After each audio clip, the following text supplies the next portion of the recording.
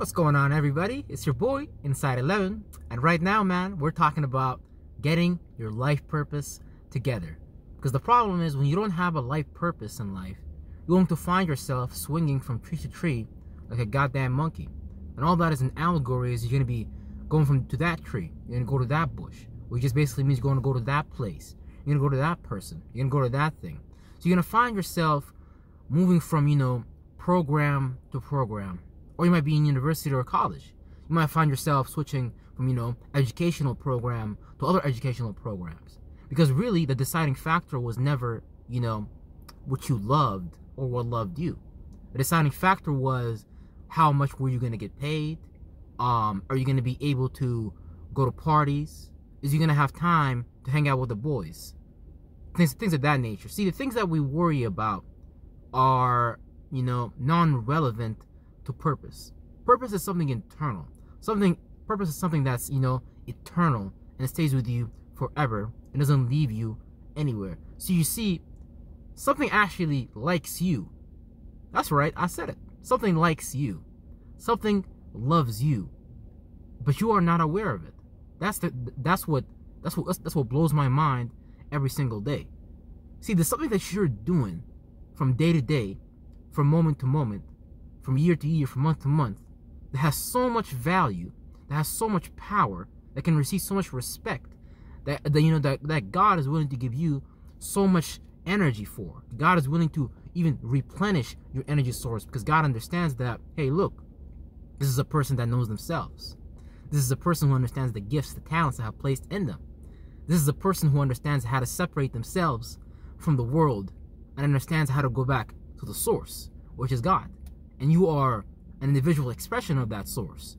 And as an individual expression of that source, you are entitled to an inheritance of that source's power. Now, none of us is God.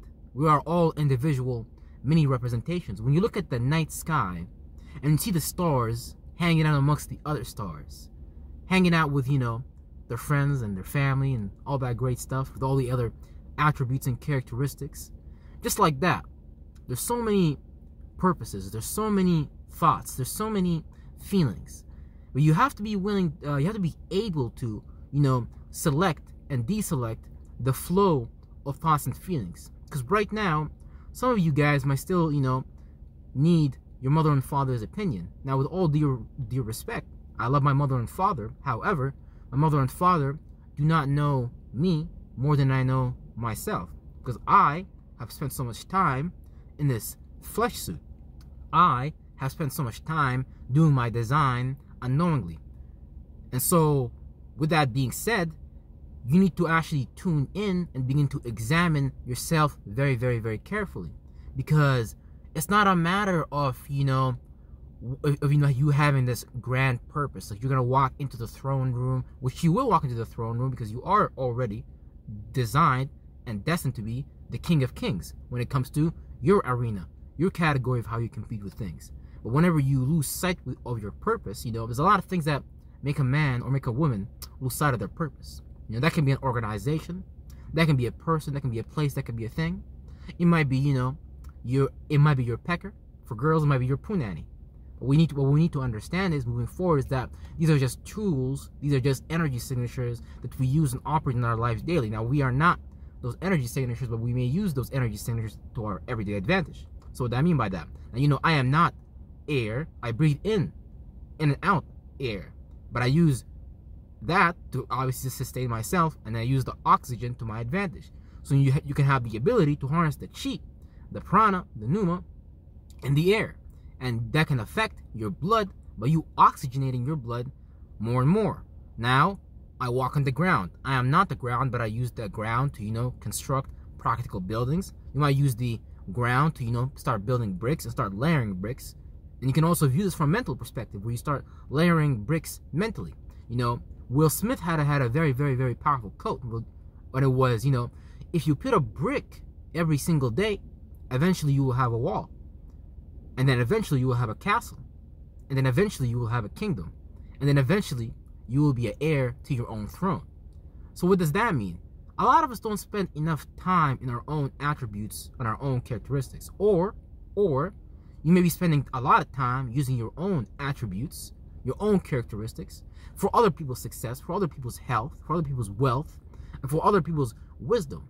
But little do you know that God has already given you everything you need for life and godliness. Because God doesn't need you to go out there or even watch this video to be reminded of yourself. Because 24/7, 365, God is creating a situation in your life for you to examine so you can remember your prior existence with the Father. Before we fell from grace, before we followed Lucifer and descended from our heavenly throne, because you had a crown that was unlike any other crown, and this crown was a signature energy. It was signifying. It was your insignia in the heavens, and this crown is unique to you. See, there's people just like your brothers and sisters in the stars and whatnot that are near you, that are your neighbors, that also have those similar attributes and characteristics as you. And when you simply go out and you be yourself and you choose, to honor yourself over honoring, Kentucky Fried Chicken, over honoring, Harvard and Yale. I'm sure Harvard and Yale are great, but any education system, any intellectual property has simply been written by a man. And you and I are both men. You and I, you might be a female, a wonderful female at that. So why would we give up our godly, our heavenly power, our heavenly throne, our righteous throne for somebody else's design, for somebody else's system, for somebody else's organization, and things like that? Now, it's okay to spend time in an organization. It's okay to spend time with associations that you like. But you see, these things have to be done the right way. Because a lot of the times, when we talk about the housing system and things like that, especially when we deal with the area of associations, you might be spending your time with associations that are not right for you. See, the only reason these bloodlines, the shadow government, and all these people are able to rule the world is because they spend the right time with their associations, which is the other groups, the different factions of the government that they come together to rule the world with. So you must choose the right associations. You must choose the right value. You must have the right desires to wake you right out of bed in the morning. Because if you don't choose the right things that are for you, you're going to automatically select what the world has chosen for you. Automatically, just based on other people, places, and things, choosing that idea, thought, and feeling. And based on you seeing that, you're going to be like, okay, this must be just this just must be what the world is on about. And you're going to assume automatically this just must be the way the world is, and this is just the human nature and things like that. While that's just incorrect. Because whenever you have someone who's distinguishable, whenever you have someone that's that's just different, that stands out, they don't follow the ways of the world.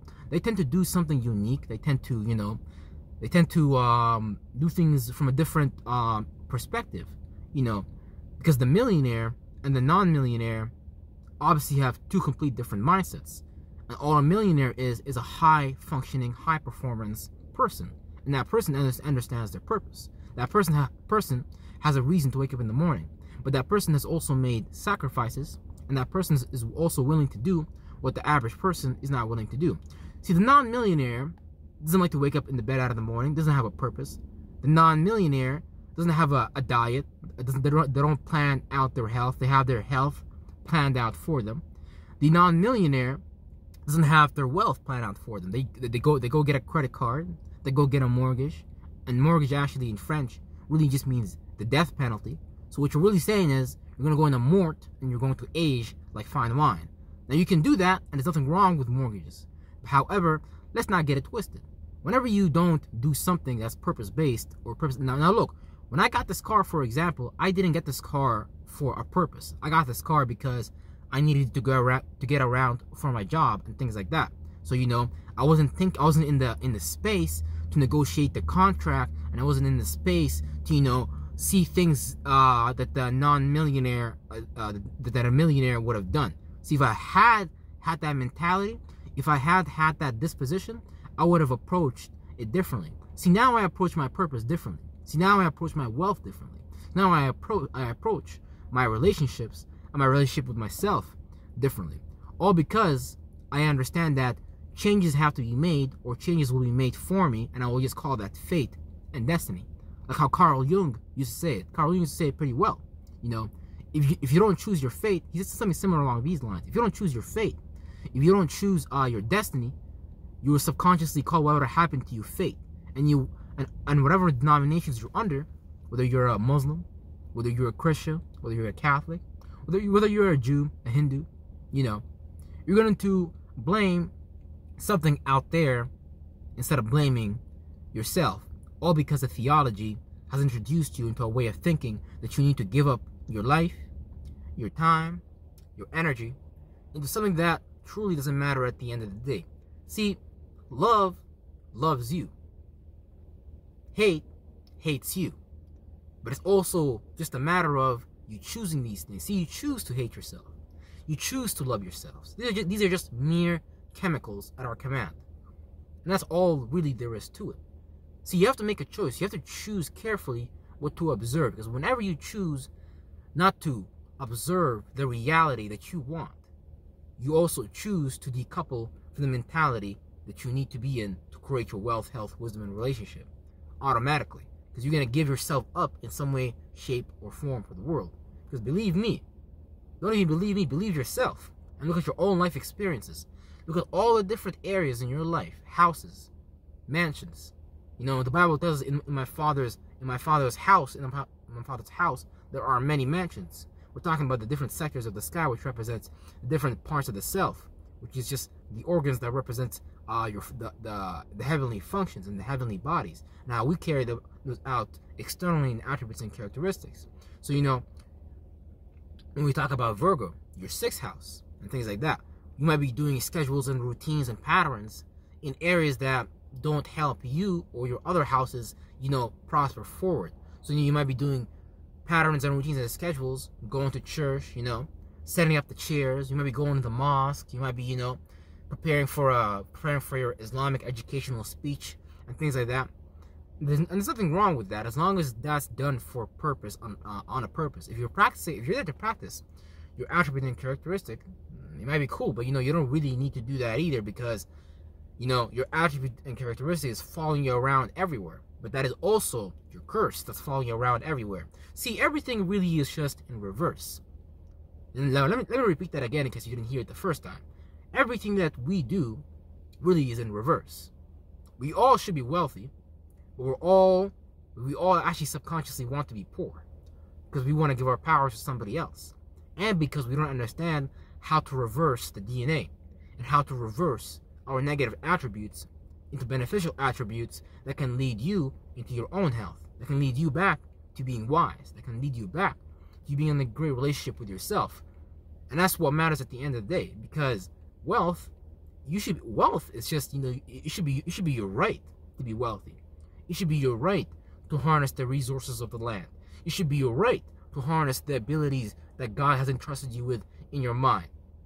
But most of us, unfortunately or fortunately, don't want to take responsibility for what God has given us. So we give up our power to somebody else, and we say, okay, I'm supposed to do this for somebody else. Don't you know that person, that place, that thing that's calling you all the time already sees you as like, wow, look at that, little Johnny doesn't know what they're capable of. Okay, well, if little Johnny doesn't know what they're capable of, let me call little Johnny and let me bring them here to where I'm at and let them have them serve me, aka their devil, because really they just want you to, add your characteristic and attribute to whatever they're doing.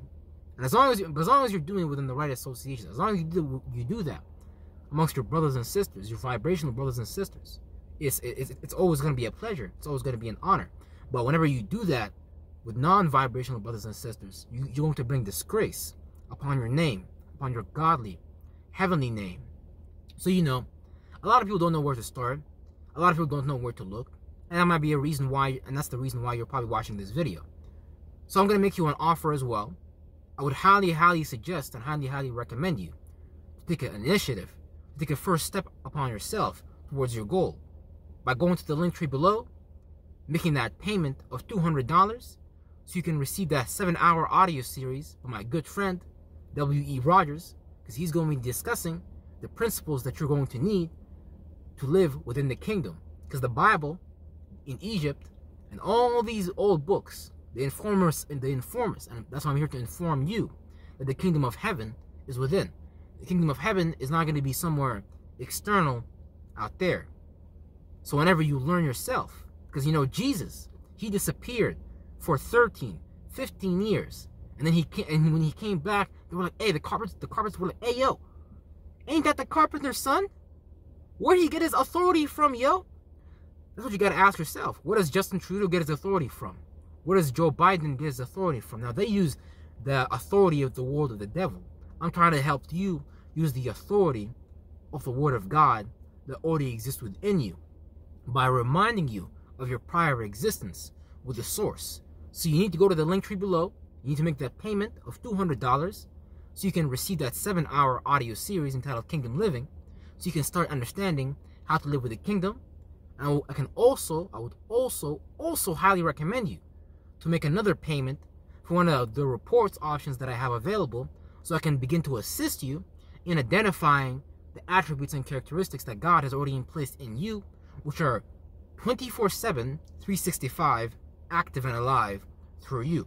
You might not be aware of it, but it exists. It's already in you and you're already doing it. If you have a birthday, now, if you don't have a birthday, okay, this video might not be for you. I don't know. If you don't have now look, everything in existence has a birthday. That tree had a birthday, this earth had a birthday, whether it's on the subatomic level or the practical level, you know, the condensed, solidified level, everything had a birthday, except for this source that we're all trying to understand, the source of life, the source of all things. So if you know that you have a birthday, then I promise you that God has already placed everything and something inside of you that's powerful, abundant, beyond your wildest dreams, beyond your imagination. But because you grew up in certain geographical locations, certain families, you were hanging out with some certain friends, you were made to belittle yourself. You were made to look down upon yourself. I will not have you no longer doing that no more. I will have you no longer doing that. This is why it's very important for you to sign up for the program and begin to make life-changing choices for yourself. When you do these life choices, when you take this action and you do these life-changing actions for yourself, you're going to be also changing everybody's life. People are going to look at you, you're going to be like, damn, why is he not like that no more? Why is she not like that no more? Well, it's because you made a change. And when we observe the universe, everything makes a change on a subatomic level. So I'm inviting you to make a change on the subatomic level. And you know, I'm infinitely going to see you guys on the next video. You better believe it.